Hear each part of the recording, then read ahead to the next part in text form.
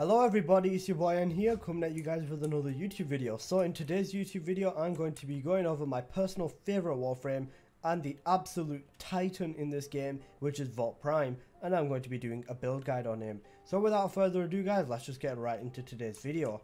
So there's three main builds that people run on the Warframe Vault. The first one being a NUKE build, the second one being an EIDOLON build and optional, but the third one being a speed build. So Vault is a frame with average stats, 125 armor, which is not the greatest, 300 energy, again not the greatest, health 300, again not the greatest, and 450 shield, which is basically average. But Vault being one of the first prime frames in the game does mean that he holds a special place within this game. So guys, let's go on over the build first. First of all, I do, as you can see, have 4 crimson shards within my vault just for extra strength, and 1 Tau Forged Amber Shard for effectiveness on orbs. Moving on, for the abilities, I do have Empower, replacing the Shock ability on Vault, just so that I can get extra power strength for this build. Second ability is Speed, and the third ability is Shield, and the fourth ability is the one that we all want, which is the Discharge, otherwise known as the Nuke. For mods, I have Corrosive Projection in the Aura slot, which reduces enemy armor, which helps them die faster. For the second mod, I do have Power Drift, which is plus 15 ability strength, because you know, for a nuke we're going to need a lot of power and a lot of range. It also has 30% chance to resist knockdown, which can be useful, but I'm not personally too bothered with the knockdown effect. The third mod I'm going to be running is Umbral Intensify, which obviously adds power strength, and then we're going to be running Archon Stretch. The reason we're using Archon Stretch instead of normal stretch is because it, for abilities that deal electric damage, it restores 2 energy over 5 seconds. And obviously if we've got a massive field of range, it's going to be restoring a lot of energy rather fast. We've also got Auger Reach for more ability range, and we have got Streamline for ability efficiency, Blind Rage for more strength but minusing the efficiency, so you know we have Streamline to counter that, Transient Fortitude for some more strength, taking away a little bit of duration, Overextended for some range, and Auger Secrets for some strengths. So for the Arcanes, you are going to want Arcane Energize rank 5 on this build, only because we're not putting any energy mods on Warframe on this frame, so it's just easier to have Arcane Energize taking care of the energy, and also the Tau Forged Shard that I have thrown on, which is more orb effective. The next thing we've got on here is going to be Malt Augmented. So this is just extra power strength for the Warframe, and it can obviously help it out. Overall, the percentage of the strength does say 317 with 265 range. So the max range in this game, I believe, is 280%. That after that it doesn't really matter, but the strength is what matters more. And all these mods alone plus the shards is 317 strength, and then Malt Augmented has added another 60% to that to make a total of 377 strength.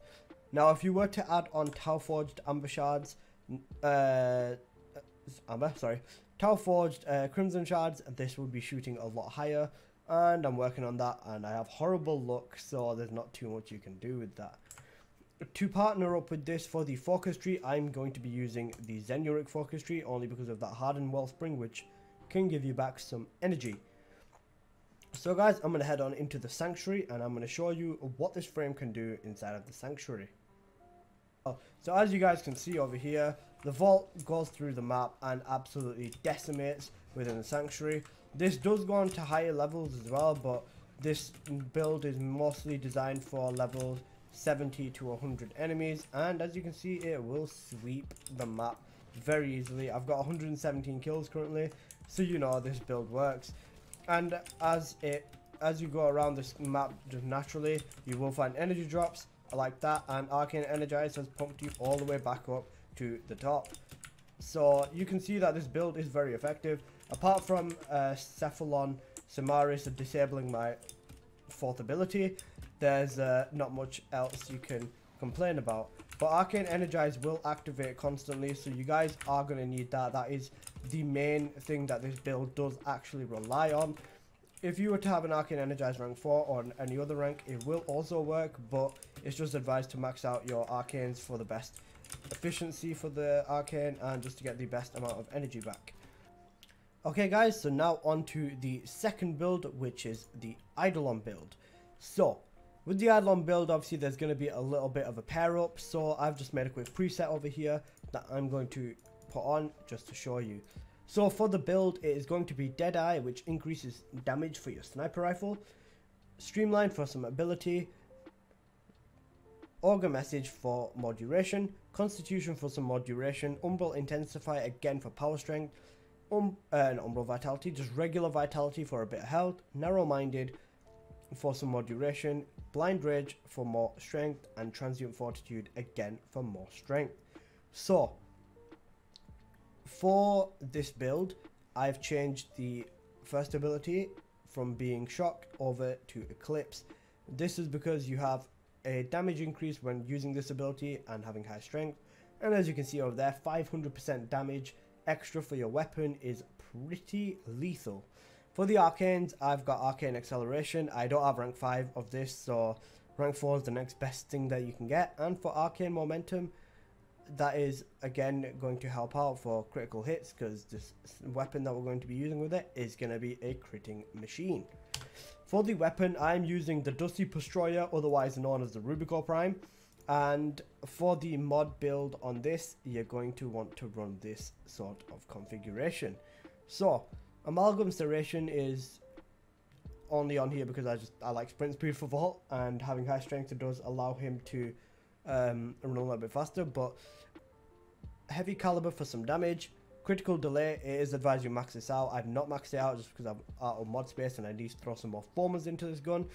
Vital Sense for some more crit damage, Hellfire for some heat, Vigilante Armament for some multi-shot, Split Chamber for some more multi-shot, and I do have a Riven mod on here, which is plus crit chance, plus fire rate, plus multi-shot, minus reload speed. But obviously if you take this off, your reload speed should be fine anyways, so you know, it is nice and easy. So this is going to go with what I'm using is primary plated round. So on reload, deal increased damage per round loaded based on max magazine and last 4 seconds. I only have this in rank 1, so you know guys, I'm not the OP Warframe player that everyone thought, but this damage is going to suffice and absolutely shred absolutely any of the Eidolon's limbs. Let's see what time of day it is, and let me see whether I can jump into an Eidolon match right now.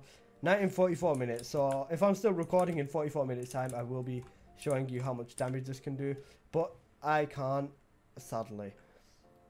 To pair up with this, we are going to be using the Madurai focus tree because of that lovely Void Strike, and that just adds a ton more damage onto the Warframe. And with this build being so powerful, the Eclipse being 500% damage increase, what you do is you throw a bunch of shields out and you simply shoot the Eidolon through the shield, and it does a ton of damage. The Eclipse is so powerful on this build that you quite literally do not even need to even aim with the Rubicore. It does add a multiplier when you aim, so I do advise aiming, but it's so strong with this build that you do not even need to aim.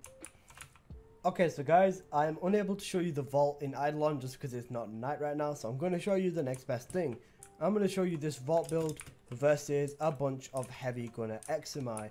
So what you do is, first of all, pop the Eclipse, you pop the shield, you use the Madurai Void Strike, and as you can see, this literally shreds almost half, if not all of their health. And to put it simply, no Eidolon is going to be able to tank a hit like this.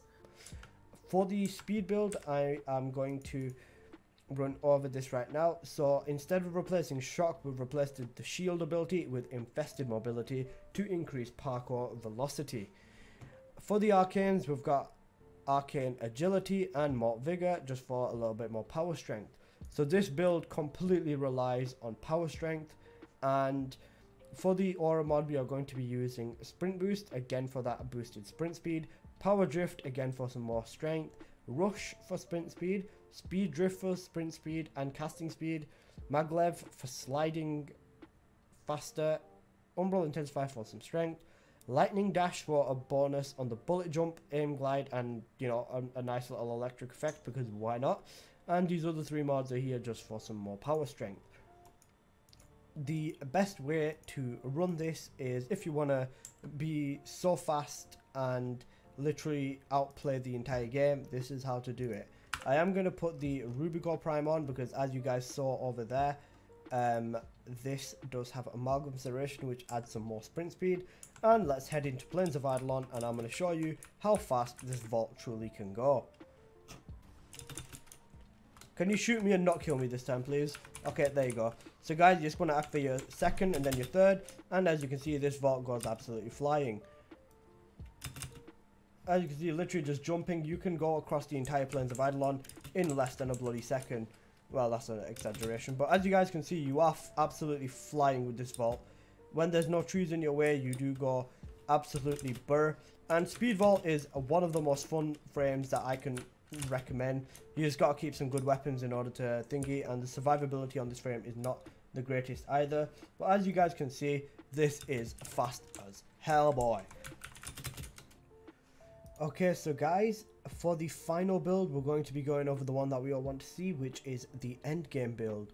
So for this build, I've got Steel Charge in order to increase melee weapon damage, Power Drift for some more power strength, Umbral Intensifiers for some more strength, Archon Stretch again because this is ultimately a nuke, Adaptation just so that, you know, we don't die, Streamline for some ability efficiency, Power with the Blind Rage, more power with the Transient Fortitude, Overextended for the range, and Orca Secrets. For the Arcanes, we're going to be using Malt Augmented for more ability strength, and Arcane Guardian because, you know, we want to survive. So, I will run into a mission, a Steel Path mission, and show you how effective this vault can be. Alright guys, so we're in a survival mission in the Void. Auto Breach because that works as well, why not? And what we're going to do is we're going to wait for some enemies to show up, and we are going to absolutely bully them. So as you can see, there's some lancers over here, quite a few of them. So what you do is you terrify them, and then you simply nuke them. As you can see, no one survives. Well, screw the butcher. So as you guys can see, no one survives this build. This is truly the endgame vault that everybody wants. As you can see, even level 100 Steel Path enemies, as long as you armor strip them, you are good to basically just destroy them with the nuke. 102-3 nukes, 60 odd kills, but you can survive Steel Path with Vault, and this is exactly how to do it. Okay, so guys, that has been this video. Thank you so much for watching. Vault is one of the most versatile frames, as I've shown, and he can be used for a lot of different things. So guys, I hope you have enjoyed. Be sure to drop a like, any comments, review, or feedback. If you guys have built your vaults differently, do let me know how so in the comment section below. And I will see you guys in the next video. Thank you so much for watching. Peace.